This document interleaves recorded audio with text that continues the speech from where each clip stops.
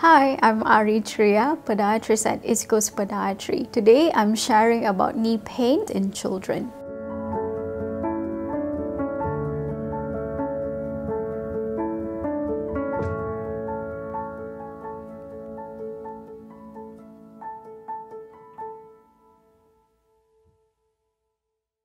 Children do have various anatomical and biomechanical changes to their lower limbs as they mature. Now, these problems can be congenital, growth-related, or due to overuse. As you know, children are found to be extremely sensitive even to small changes in their knee alignment or increase in training and overuse of tissues. And each of these conditions requires specific approaches to ensure the child is happy, healthy, and active. Now, some of the most common knee conditions include osgood-Schlatter's, anatomical pain, idiopathic pain, growth plate fractures and injury, or referred pain from the foot or hip, and to the less common such as infection, discoid meniscus, and osteochondritis dissecans. So what are the common symptoms of knee pain in children? A painful knee may present with warm, swelling, and tenderness. Children may complain of pain that can be recurrent or unbearable. Sometimes children may refuse to walk due to this pain, or they demonstrate unwillingness to move the affected joint. Pain may be unilateral or bilateral.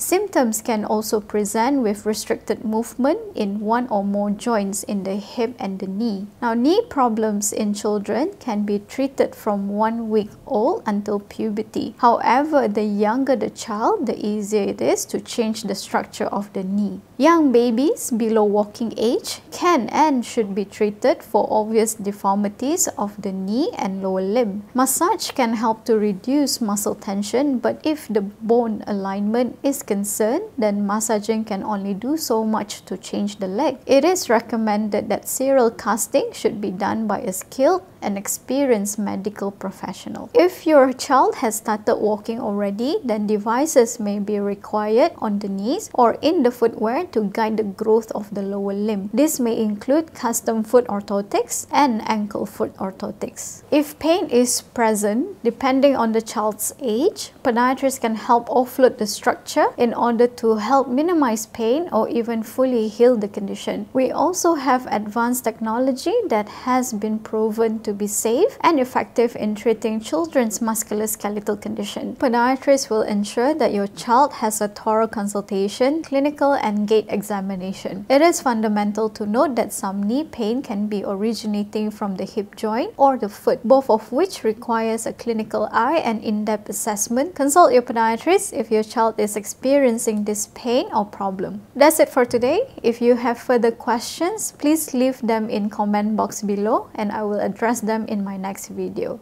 Thank you. For more information on related conditions, check out our other videos.